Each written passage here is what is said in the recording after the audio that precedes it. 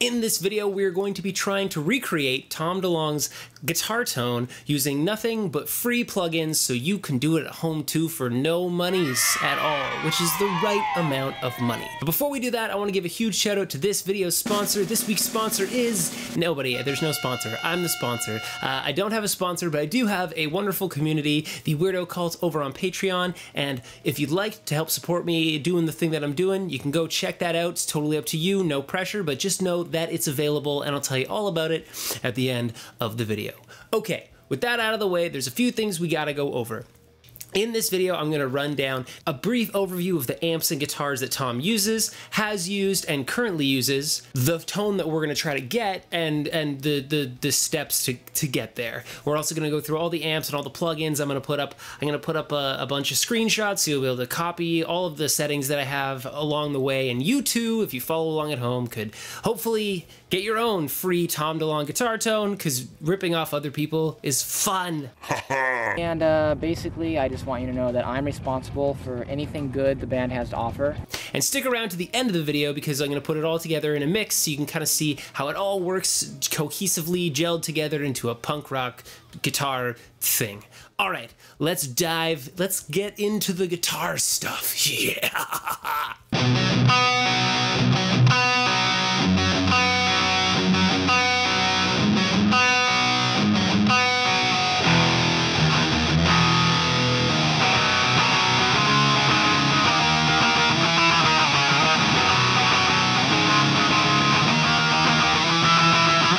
Tom's tones. Okay, so with the studio recordings, at least from Enema of the State onwards, Tom DeLonge used Jerry Finn's collection of guitars and amps to do all the recording. So it's widely known that he used a bunch of different guitars, a lot of Telecasters and stuff, and he used a bunch of different amps because Jerry Finn was a prolific guitar collector and a prolific amp collector, and he just loved guitar stuff. So we're not really going to be able to pin down exactly the studio tone because it's all over the place and it was really expensive and there's a lot of amps and there's not a lot of documentation for the earlier days about what was used in the studio. Instead, what we're going to do is we're going to try to really lock into a live tone, and specifically the live tone from the Mark, Tom, and Travis show era, kind of like Enema of the State, Take Off Your Pants and Jacket era, most notably in the Big Day Out performance that they did in Australia. When recording Enema of the State, which is my personal favorite tone-wise, I believe they used a Fender Princeton combo plugged in to a Marshall 1960s A cabinet with some Royer ribbon microphones and a Neumann U87. There are actually pictures of this up on the Royer website that you'll be seeing right now as I'm speaking, which is wonderful. This is kind of the only available information of that period of time when it comes to recording. I look through a bunch of interviews and try to find lots of pictures. This is kind of all we know about the guitar tone from that era, so we're not 100% sure what was used to record the Enema of the State guitar tone, except for this one thing. So maybe it was just this, maybe it was a bunch of other cabs as well layered over, but because of that and because of studio magic, we're going to avoid that, okay? We're going to go into the live sound. So speaking of live stuff, let's look at Tom's live setup over the years. In the very, very early days, it is apparently noted that Tom DeLonge used a Fender Princeton 2x10 combo for his guitar tone. Everyone's got to start somewhere with a small Fender combo is probably great. It's a wonderful place to start. Punk, rock, whatever, indie, doesn't matter. They're great, great amps. When they were touring during the Buddha era and the Dude Ranch era, Tom would eventually upgrade to an Ampeg VL502 head with a Marshall cabinet. Now, Ampeg is most notable for making bass amps, which Mark Hoppus uses the Ampeg bass amps a lot, but they also made guitar amps for a while and then didn't and then did again. So I guess this is a period of time where Tom was using Ampegs. I mean, I'm sure they sounded fantastic, but there's not really any good mods of the Ampeg tone out there, so we're just going to avoid that altogether. The middle era tone, or the Enema of the State, Dude Ranch, Take Off Your Pants and Jacket era tone is most notable, and kind of everyone's favorite tone, if I'm being honest. I mean, it's everyone's favorite tone. It is most notably a Mesa Boogie triple rectifier for his dirty tone, mixed with a Marshall JCM 900 to get those kind of clean tones, and then he'd switch back and forth between the two. For when he needed a really cleaned up part, it would just be the JCM 900, and we wanted the really dirty stuff. It was a combo of both, so there'd still be a little of that high-end clarity along with the mushy distortion that, you know, punk rock is pretty much known for. And then the late era, which is kind of like the self-titled album, Angels and Airwaves, and kind of the stuff afterwards, he's been known to use Vox AC30s and Fender Deluxe reverbs, which are fantastic amps, but they're way more on the clean side and way less forgiving. And by that point in his career, he'd started using a lot of effects pedals and weird sounds, and it's also very difficult to find good plugins that model like the AC50 and the Deluxe reverb for free, so we're going to kind of avoid that, and we'd have to figure out effects and everything, and it'd just be a headache. So instead, what we're going to do is we're really going to zone in on what I think is the best Tom DeLonge guitar tone, Tom DeLonge guitar tone. Tom DeLonge, but it should be DeLonge, because I went to France, and they said, you're pronouncing it wrong. I'm all DeLonge. They're not, no, it is DeLonge. It's a Tom DeLonge tongue twister. What I think is the best Tom DeLonge guitar tone, and that is the Enema of the State live era guitar tone vibes. I'd like to give a shout out to Q182 over on the Blink-182 online forum, because he or she or they compiled a huge list of all these amps with pictures and everything like that. So it was very, very helpful and very useful in this video. There are people that have gone into much further detail with their videos. For example, Little Red Guitars. You can go check out their videos if you want to deep dive into the amps and the guitars. But this is kind of just this is a bare bones. This is like the overview. This is like Blink Guitar Tone 101.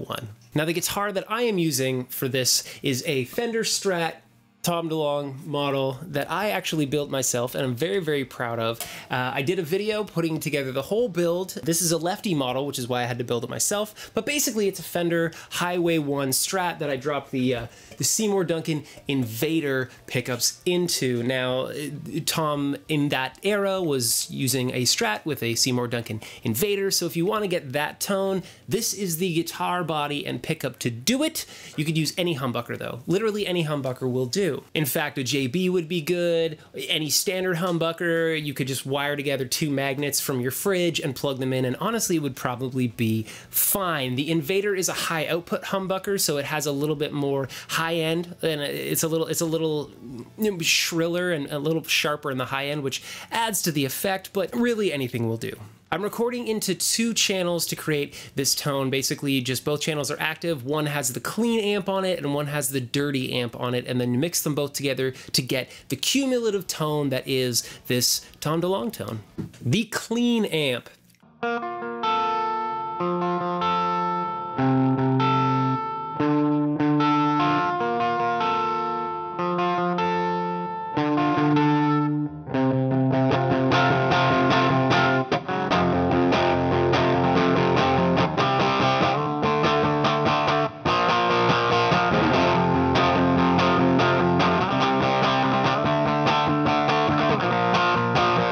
So for our clean tone, we are using a plugin from Poolin Amplification, and this is called the Hybrid. It's basically a Marshall clone. It's a clone of both a JCM 800-ish and a kind of a Plexi-ish. It's a fantastic sounding plugin, and it's gonna get us on our way to that solid clean tone. I've set it to the PLS channel instead of the JCM style channel, which I know Tom used the JCM, but for this, it was just a little more on the cleaner side. You just push it a bit more. You know, I thought it sounded better.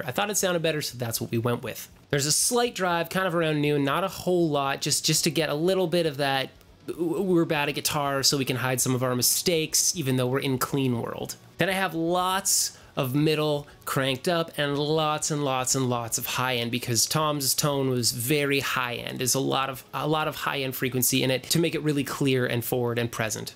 The Poolin Hybrid is running into the Ignite Amps Nadir, I'm not sure how to say that. It's an impulse response plugin, which basically allows you to load up wave files that are guitar cabinets, so you don't even need a guitar cabinet anymore.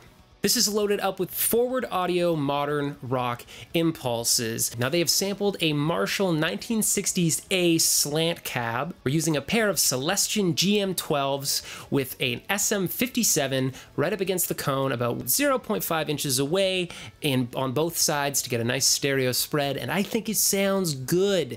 Frankly, Tom used Mesa Boogie cabs, but they had Celestion speakers, and honestly it's just wood with speakers in it, so it's all pretty much the same so long as the speakers are about the same. And that is our clean, clean, clean tone. It's not that clean, it's a little dirty still, but that's what makes it good. This guitar sounds awesome. This guitar sounds awesome. The dirty amp.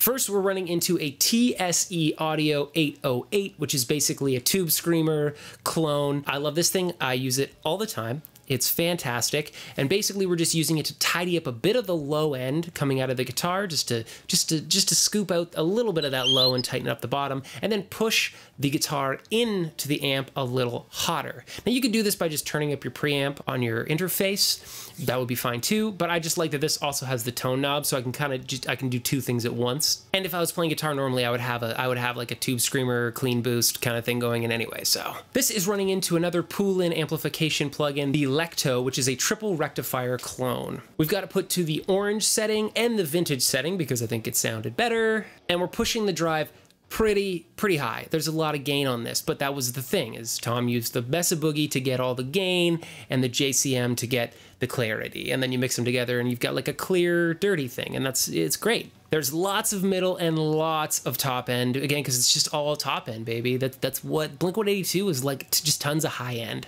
And then I'm running that into the Ignite Amps Nadir, and I'm using the exact same impulse responses as the clean cabinet, because if you look at pictures, you can see that Tom basically just had the same cabinets that he would use for both amps, and we can't say for certain, but the assumption is that it's the same speakers, so it's probably safe to assume that you just use the same ones. Of course, but if you want to use these and play around with them and change them, you should do that and see what you can get. This is just what I figured out. This guitar does not sound good ever since it broke and got written all over it. Yeah. That thing's gonna hurt you. This crack's just gonna keep getting bigger. Did he tell you what's gonna happen when he says it's gonna spring off and break your other hand? No! Yes. It will. It'll be a big shocker if you're playing. No. No. No. No! Would it really break my hand? Yeah. Yes. Alright, well, I guess I'll have to break this guitar. And then for the full mix, I used Superior 3 to kind of get some solid drums. The drum sample pack that I have is actually recorded on Travis Barker's kit that's at John Feldman's place at the moment, which it sounds spectacular and I love it. And I'm also using the Submission Audio Punk bass, which is modeled after the Mark Hoppus bass tone from this era. So, you know, it's going to give you a solid idea. Now, by no means am I able to write drums at the level that Travis Barker can write at. I can't pretend bass as good as Mark Hoppus does, and I can't even play guitar as good as Tom DeLonge can. And I am in no means by any stretch of the imagination Blink-182, but this should give you a good idea of what it sounds like all together with this crazy free Blink-182 Tom DeLonge tone, starting in 3, 2, psych.